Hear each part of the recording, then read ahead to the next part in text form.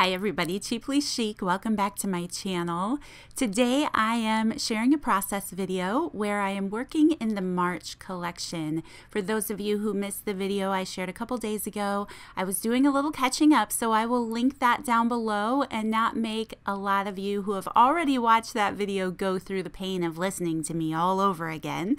So if you missed that and you want to hear where I'm at and what I've been up to, I'll link that in the description box down below. So here in this video, I am just going through the process of making some tucks and pockets to add to that Home Sweet Home journal that I had been working in. It feels like months ago now, but it was March. It was actually just March, which was really just, I guess now May's almost over. So really it's been a few months ago at this point. So that's probably why it feels like it's been 6 months ago. I haven't done any crafting since then, so it's been a little painful, but that's okay. Yes, so I just wanted to share the process videos with you guys, but mostly I wanted to reconnect because I've been missing all of you so much. So anyway, I digress. I am making just some basic pockets and tucks. I had done this collection a little bit different. Instead of going through and doing process videos on the pages, or sometimes I create items for the collection. This time I had just kind of gone through and filmed some of the basic things that I do to get started in one of these journal collections. I had thought it would be helpful to just see some of the very basic stuff. It's not always trying to be super creative. Sometimes we just need to get basic elements for the journal. So that's what I'm doing here, and this is kind of the process I go through most of the time. So like I mentioned, I am just making basic tuck spots and basic pockets, and I'm going to add them to the journal in this video. Also, if you missed that previous video, I had made some tags with a vintage canning label, and I will be adding those at some point. And then there's also a previous video that I had posted back in March or April where I was getting started in the collection. So if you guys want to watch that, I'll link that in the description box down below as well. And something I didn't mention in the previous video, I had a design team. I have a design team. I didn't have one. But there's a group of wonderfully creative ladies that are working, that have worked in this collection, I should say, and I will link their channels down below because you will want to go give them a watch if you're interested. This was a super cute collection and I had a lot of fun working in it. I am super excited about the next collection. I actually already have the papers on hand, and for the next two collections, I would say, moving into the fall as well. Oh, I didn't mention it, and I have had some of you asking. So at this point, I'm hoping that we will be moving around the end of June, if all goes well. If it is tough and, some of the selling, I don't know, if there's issues with the closing at all, it might be July. My plan at this point is to have a collection for August.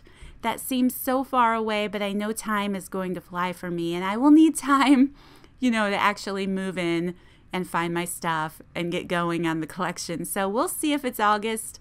That's my goal. Even if it happens to be, somewhere in the middle of August or the end of August, I don't know. I'm going to get it up as soon as I possibly can, and I'm hoping that that's in August and not September. But I'm really excited about it. I had ordered some of the new Maggie Holmes. What is her new collection name now? Because I've been very disconnected from the crafting community here for the last few months.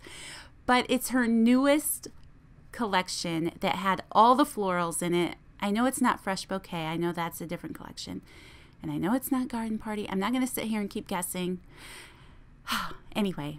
It's her newest one, and I'm very excited. The florals are gorgeous. So it will be, a garden floral butterfly type theme that's beautifully summer.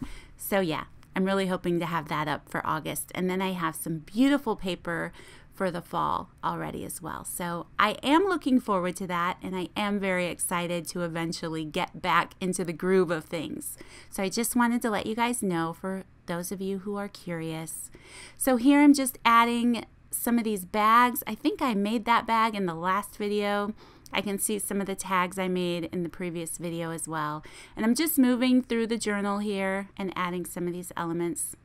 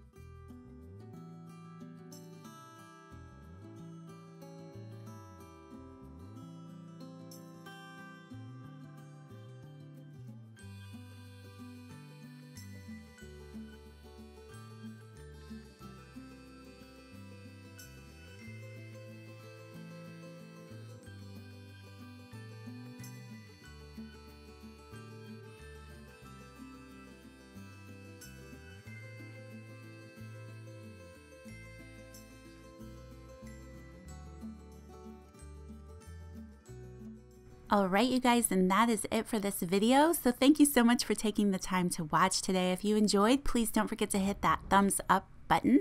Subscribe to my channel if you haven't already, and I will see you guys in the next video. Bye!